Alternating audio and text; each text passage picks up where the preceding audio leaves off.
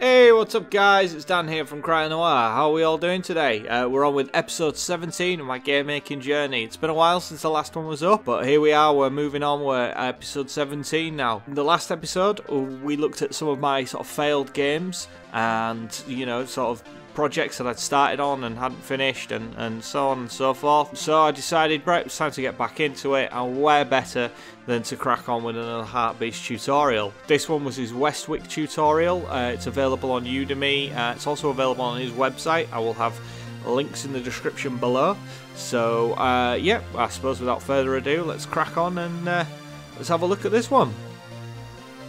The first thing that struck me when starting Westwick was that the initial asset download for this tutorial was a pre-started project rather than the folder full of assets that you would need to import yourself. Once I launched the project, I saw why.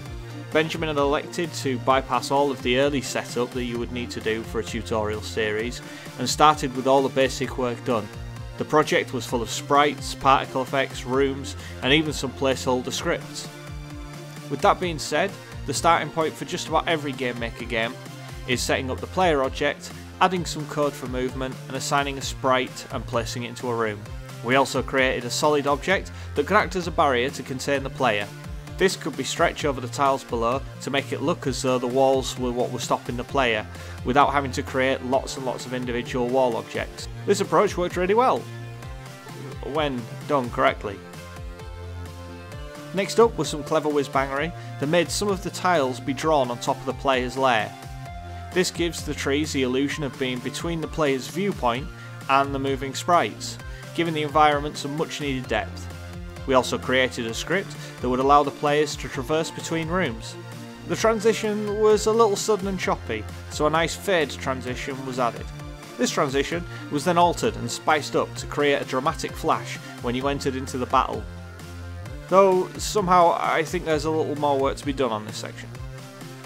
For the next lecture, Benjamin had us design our own room using the tile sets that he'd provided. Once the solid objects were in place and it was allocated a room designator, we then had 3 rooms to wander around in. And what happens when you wander around rooms in any turn-based JRPG? Random encounters! We set up a random chance script and object so that there was a random chance that when you were wandering around the rooms, you would get attacked by bad dudes. This would send you into the battle room, where we had added some parallax scrolling to the transition. Might need to alter the chance variable for test purposes. Come on.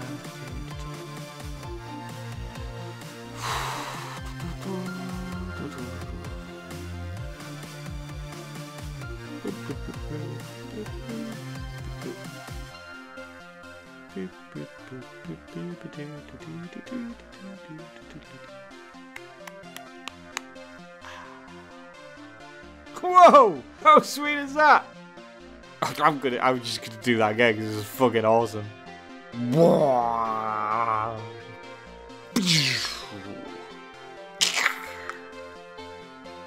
Anyway, next step was to add some battle sprites. As with all JRPGs, the main character had now lost their cutesy aesthetic and had body morphed into something with the proportions a little more conducive to battle.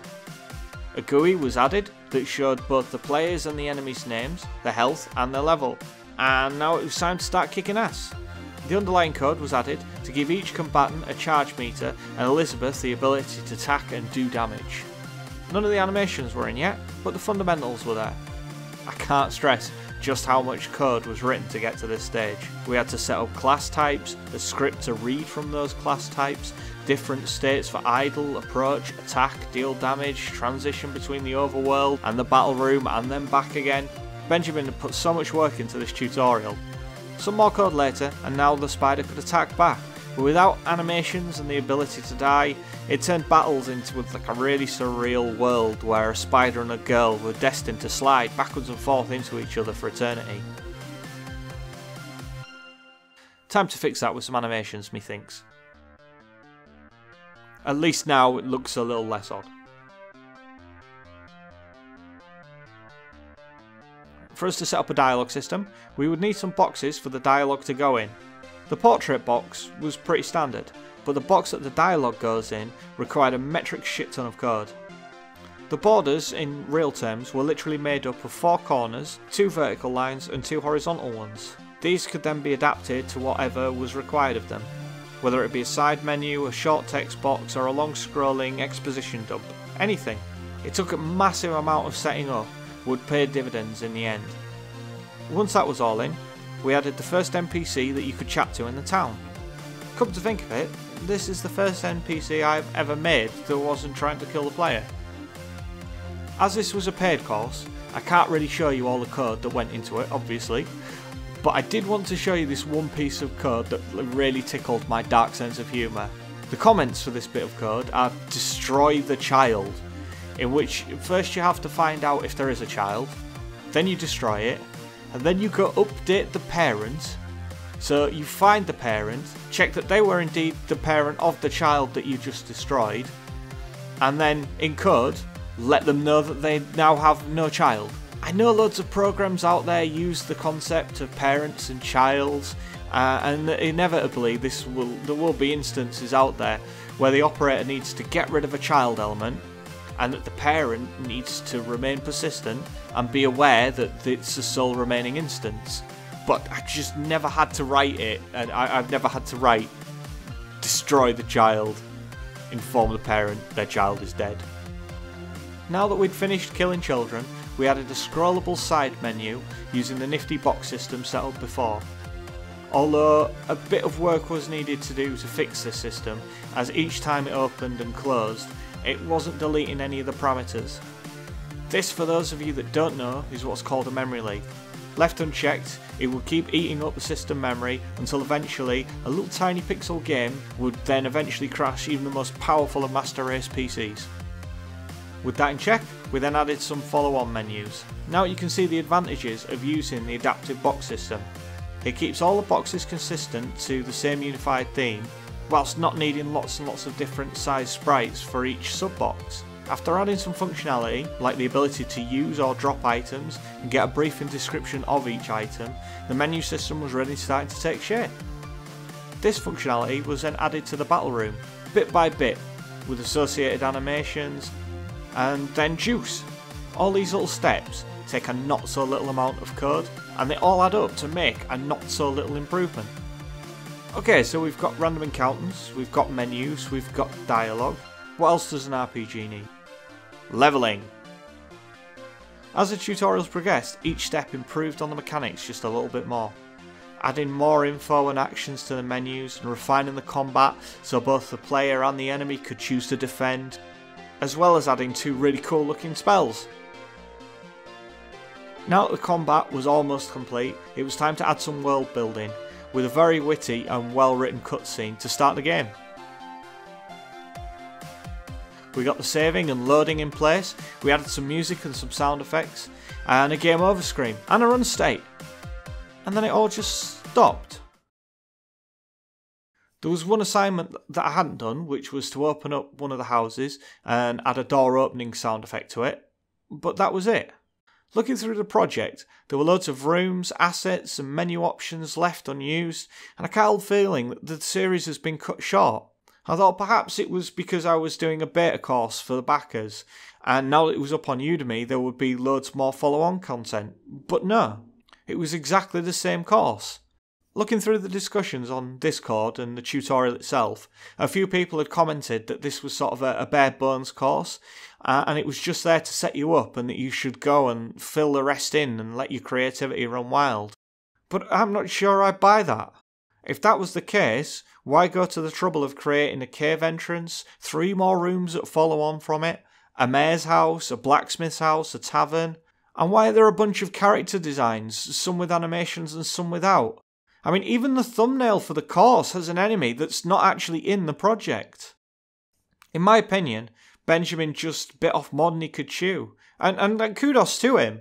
He's an amazingly talented guy, and this was a massively ambitious project. The amount of work that's gone into this series is staggering, and what's there is a real testament to his ability. But looking at the course as a whole, I can't help thinking that maybe he should have just made a Kickstarter for the game that Westwick could have been, rather than the tutorial series that it became. I know I could get into a lot of flack for this, and I kind of feel a bit like it's biting the hand that feeds, but I don't feel that Westwick is finished. I mean, if it's not clear to all you guys by now, I have the deepest respect for Benjamin and his talents. I've done 5 of his courses, paid for 4, and one of them I was a Kickstarter backer for. I've spoken to him online several times, and I've always found him to be a very likeable and honest guy. I have no doubt that he entered into Westwick wanting to make the best tutorial series yet. I mean, that much is clear just by the sheer scope of this project. But I just feel that this course, in all honesty, just fell short. Okay guys, that's it. Alright, this was quite a hard one. I mean, it's certainly a fairly long tutorial series. I don't know if it's any longer than Super Cave Boy, but it's certainly a good length, and it's far more complicated than Super Cave Boy is. I mean, an awful lot more complicated. I'm not even entirely sure how much I actually learned out of this one. It's not to kind of say that I knew it all or anything, just that it seemed to be like a much bigger jump than I was expecting. Like, it's described as an intermediate course, but I kind of almost think that maybe it's slightly more than that, because all the beginner courses and everything that I've done, you write the code and whoever it is, whether it be Benjamin or whether it be Sean, they sort of go through that code and they explain what it is, what it's doing, why you've got it there, and then they use examples and they show things like that. On this one, we were doing sort of more advanced code, and there was a significant amount of, right, so we'll just add this, we'll add this, and we'll add this, and it was almost as though that was sort of taken for granted, as though kind of like, you know, well, you know what all this lot is, and there was loads of chunks of that stuff that I just didn't know what it was. I mean, some of it was explained very well. There was bits where he was using JavaScript as well, which is the first time I've ever used JavaScript, and those bits were like, you know, quite interesting, and some of the bits about setting up sort of data structures and things, it was all some good stuff in there. I just feel that maybe potentially this was a little bit further on than sort of an intermediate course. I mean, having said that, obviously you can go a lot further as well, further still than this. But yeah, I found this course quite a difficult one. There was an awful lot of times where I felt I was literally just copying what was up there and not really potentially participating, which may very well be that I'm not particularly bright, so that I'm more than willing to accept that. More than willing to accept that. So yeah, but anyway, that's the end of this particular game making story. So yeah, I hope you enjoyed the video. I would still go and check out Westwick. I mean, it was the end game, or the bit that you're left with. There's stupid amounts of potential. There's so much there left to do, and as I said, there's an awful lot of unused rooms. There's a lot of other things that you could do with that. If you were willing to sit and take the time and to really run through it, you could potentially make a very, very large and expansive game out of that. It is all set there. For me, on the other hand, I kind of look at it as if I was going to take all of that time and effort into building a project, I would build my own project. So thank you very much for listening, guys. I hope you enjoyed the video. I know this has been a long while coming, so don't forget, if you enjoyed the video, rate, comment and subscribe. Please hit that subscribe button, and please hit the likes. Share among everyone that you know that may very well be interested in video game making. And thank you very much. I will see you all on the flip side. I will be back soon. Bye bye.